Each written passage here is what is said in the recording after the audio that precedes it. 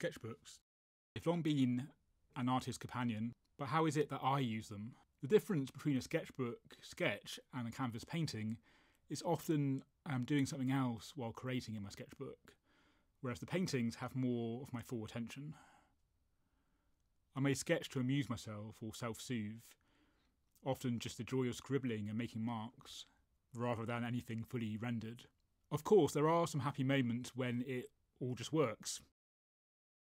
There's a trend on social media at the moment where every single page seems to be a masterpiece, a fully rendered painting, but this is not that sketchbook.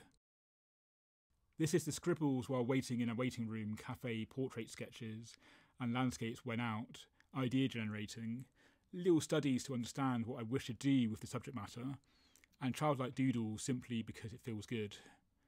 Having a sketchbook is my way to relax. Some become paintings, but many it's just for art's sake. The first one, I had a page spare to note down the measurements for the card stand for the art bus. This, I believe, was an old window that I just wanted to capture. It inspired me.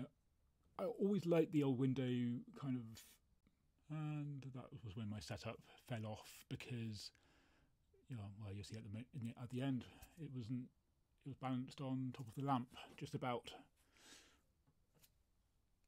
So, take 2, and this is the Harpy Eagle for Birdfest as part of the January community on Instagram. I'll put the details in the description. But this was a really cool dude, loads of feathers all over the place, and it was a lot of fun to paint this little painting, and I do want to revisit it because I didn't have as much time as I would have wanted on the challenge. And here's another bird as well. Sometimes it was much more accessible to do the birds in the sketchbook than it was to do on canvas. And I just love the ocean and I want to be able to paint the ocean better. So I'm going to look at various techniques. And I forget what this bird was called, but I'll put them on screen when I find them. It'll be in my Instagram for those who want to follow. And yeah, these little snowbird things were difficult because there's a lot of white and brown, so I just drew them in flight. And sometimes I like to do minimal stuff, and it takes a lot to hold back and not put too much colour and texture on there.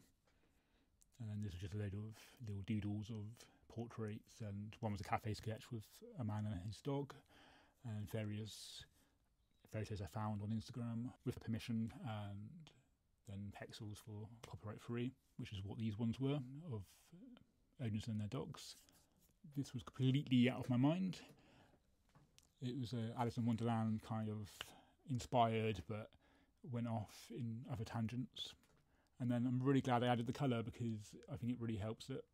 Turning the page. Could edit this bit out, I guess. And little landscapes, little abstract landscapes, which I actually don't know which way up they go now. I think it's this way though, with the clouds at the top. I think they're meant to be clouds. But yeah, a lot of shapes. And this is my favourite in the whole sketchbook.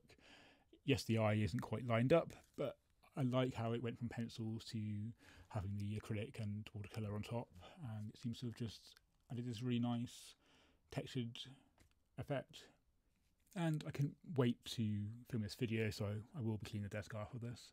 But moving that water container out the way so I can show you the full picture there. Just a load of sketches of dogs of various warped faces. Perspective is difficult when it comes to dogs' faces, I find. And this is my least successful in the whole sketchbook, I think.